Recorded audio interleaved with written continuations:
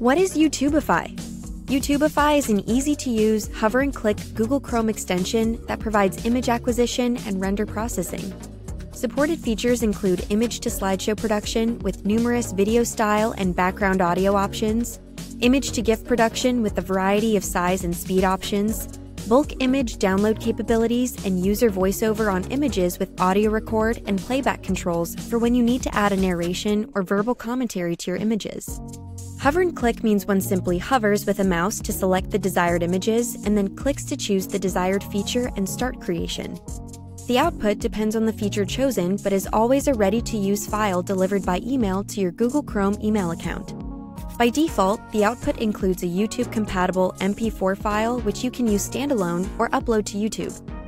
If you've chosen any of the other options given above, the appropriate file is provided, such as an image narration file or GIF file or bulk image zip download file.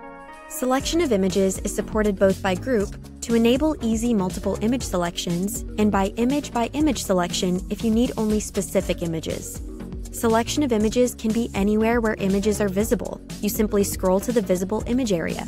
youTubeify supports image selection from Pinterest.com and image selection from GoogleImageSearch.com on the Google Chrome desktop browser.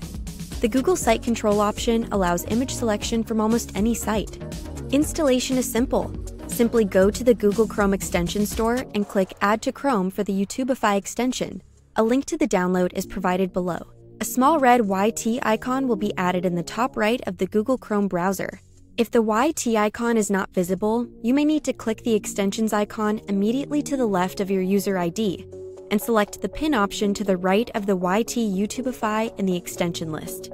Usage is simple. Open the pins on any Pinterest.com board or search for the images you want on GoogleImageSearch.com.